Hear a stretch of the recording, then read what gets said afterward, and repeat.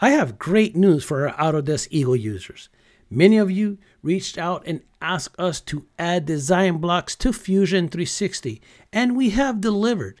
Design blocks allow you to reuse a portion of a design or an entire design into your current creation.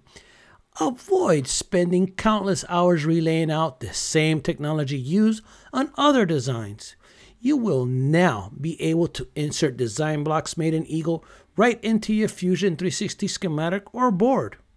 We're also introducing multiple ways to leverage smaller, more reusable subcircuits of third-party reference designs with the capability of inserting a schematic or inserting a PCB straight into your design.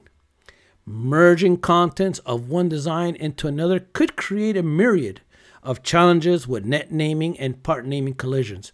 Rest assured, we have taken precautions to show you both the source and the current net name and part names, even providing you with control over how to merge signal names. Add your existing blocks or insert your existing schematic into your current design and make short work of building new designs from existing assets and developing better circuits in less time. All this and more with Fusion 360.